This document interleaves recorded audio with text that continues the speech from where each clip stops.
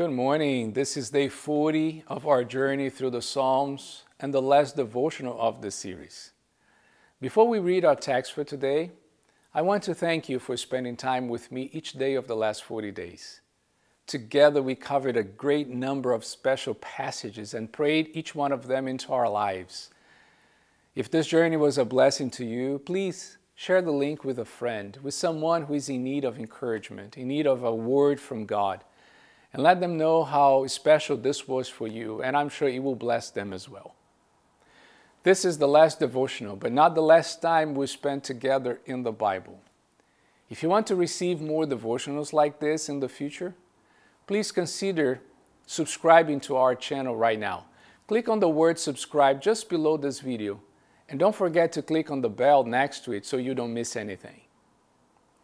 The text for today is Psalm 23, verse 6. Psalm 23, verse 6.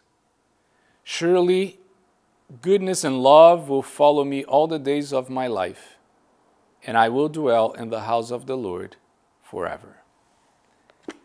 This is from the Psalm of the Good Shepherd. In this passage, David shows the two different sides of the same coin, the good and the bad.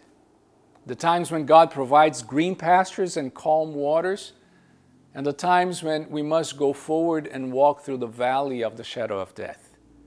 And he closes the psalm with this amazing picture of who God is. God is goodness and love.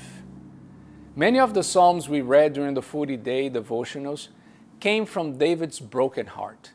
He composed them while he was being persecuted, threatened, but in spite of it all, he always believed in what he wrote, that God is goodness and love.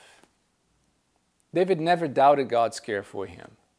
He knew where he was heading.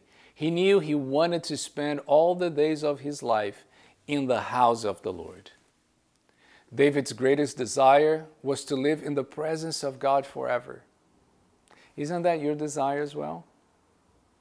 No matter what you're facing, no matter how difficult life has been for you lately, please never forget, God is good, God is loving, and He invites you to dwell in His house, in His presence, forever. Let's pray. Heavenly Father, I want to thank you for the opportunity we had to be together for 40 days, reading and praying through the Psalms.